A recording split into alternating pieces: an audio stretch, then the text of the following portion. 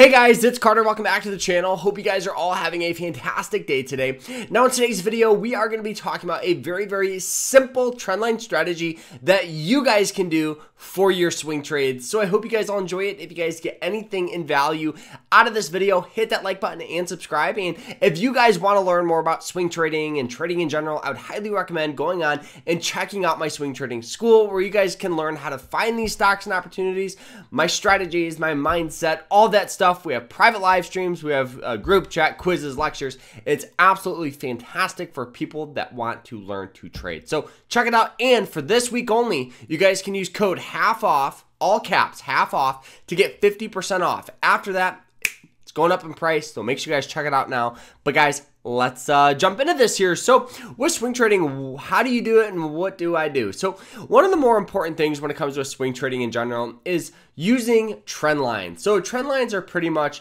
lines that a lot of traders, hedge funds use to determine good points of entry.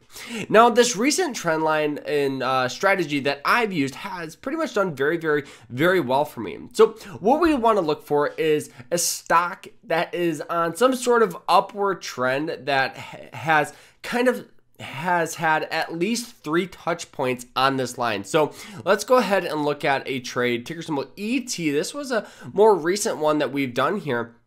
And so what we want to look for is a stock that has at least 3 touch points. So you guys can see with this more recent trade here, you guys can see it hits it once, twice, 3 times. That's really what we look for. And 4 times, each and every time getting good buying pressure there, right? Establishing a nice upward trend. But what happens when things get, go up? Well, nothing goes up forever. We get something called a trend line breakdown.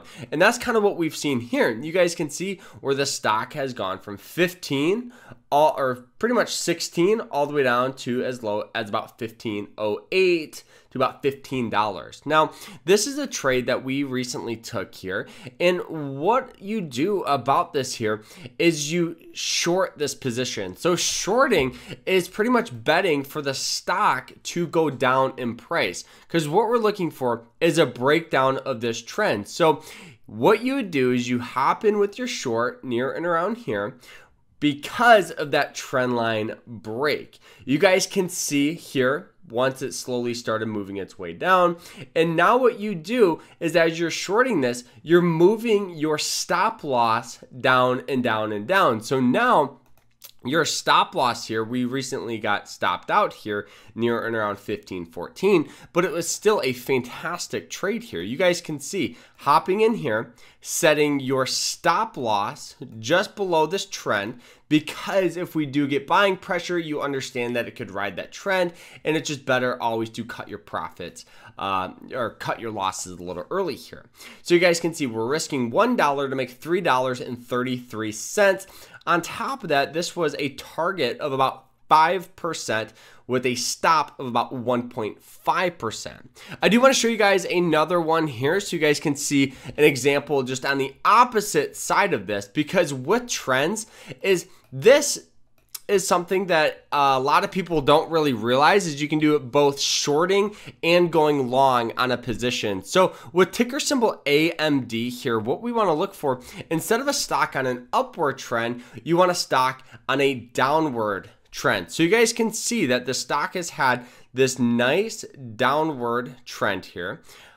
We can adjust it here, boom, boom. So establishing at least 3 touch points, right? 1, 2, 3.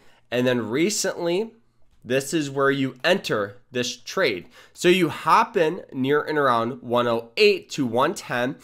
On top of that, you set your stop just below that trend. So you guys can see you're hopping in here. You're setting your stop loss just below it here. Let's zoom in a little so we can see it a little clearer, because this is, let's just redo it because for some reason it didn't.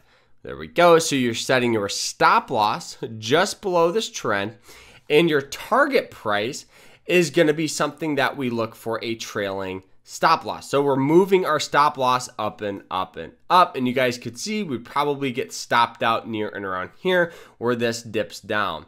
You guys can see this dip down where it closed below that candle, so it would be about a 17% return, and you guys could see this nice amount of growth. On top of that, we're slowly seeing another play right here with a very, very similar thing where it has at least 2 touch points with this time, so we would need 1 more before we enter, but this is still a stock here that is right on watch, and I definitely would recommend doing and practicing this basic trend line strategy. And the more you guys do it, the more opportunities you guys will play or face here. So look at this one here with at least 3 touch points, boom, boom, boom, boom, boom, boom, entering the short here, taking profit at a moving average line. Is a very, very basic strategy that you guys could do with just trend lines and hopping in on a short or long position.